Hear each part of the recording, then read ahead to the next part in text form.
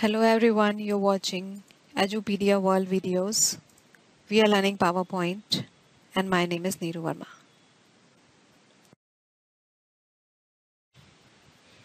So we are understanding the PowerPoint environment, and the next we have the zoom option, which is located to the right to the slide views. This is the zoom option, or you can say the zoom control, where you can say the percentage written here. We have a minus sign on the left hand side and plus sign on the right hand side. Zoom control allows us to zoom in for the closer look at the text. It consists of a slider that we can slide to the left and to the right. The maximum zoom supported by the PowerPoint presentation is 400%. You can move this slider. I'll show you how.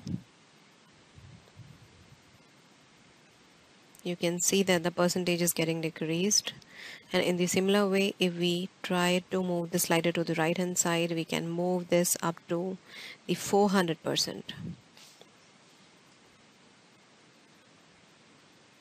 So as per your convenience, you can set it to a moderate value because you need to work on the slides. So this is about the zoom option and the slide views. We have understood like what are the all views available for the slides and how the zoom control work. Zoom control is only for the slide area.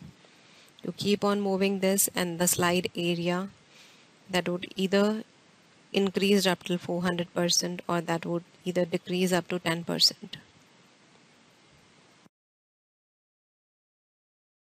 And the next we'll discuss about the note section and help.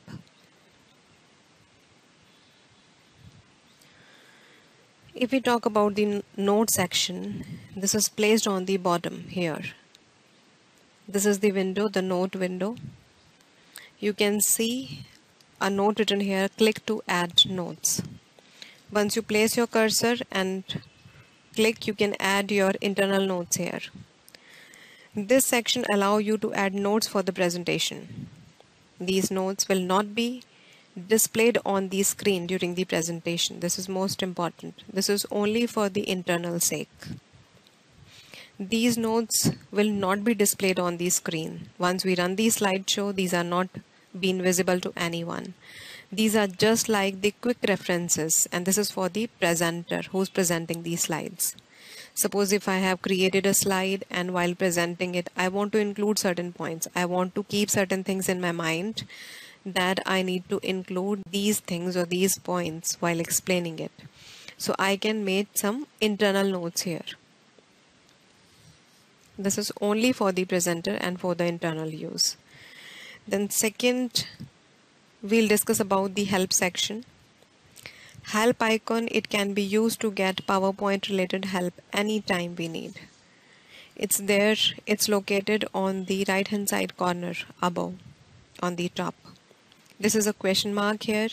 The shortcut to get the help is press the F1 key, function key F1 on your laptop and you will get the help. Otherwise you can click on the question mark on the right hand side top. You can click here. And then this is the window, this is the help window which would open in front of you. Here you can write your queries like let's try to find out something, including text for the slide.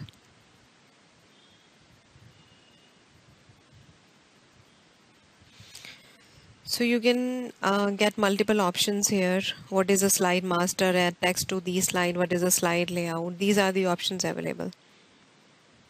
You can open these.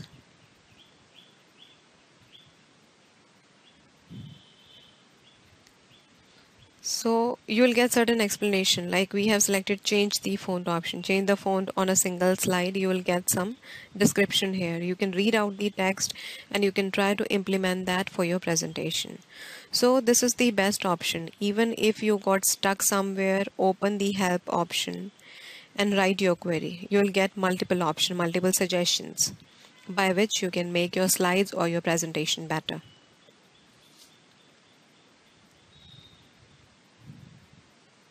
The best section of this PowerPoint environment is the help section. The best section of the PowerPoint environment is the help section, because whenever you got stuck, you're not able to make out the next moves, just open up the help window either by clicking on the question mark or press F1 key. Press the F1 key and you will get this help window. Write your query, click on search, and you will get multiple suggestions. So in this way you can add notes to your presentation and you can make use of the help section.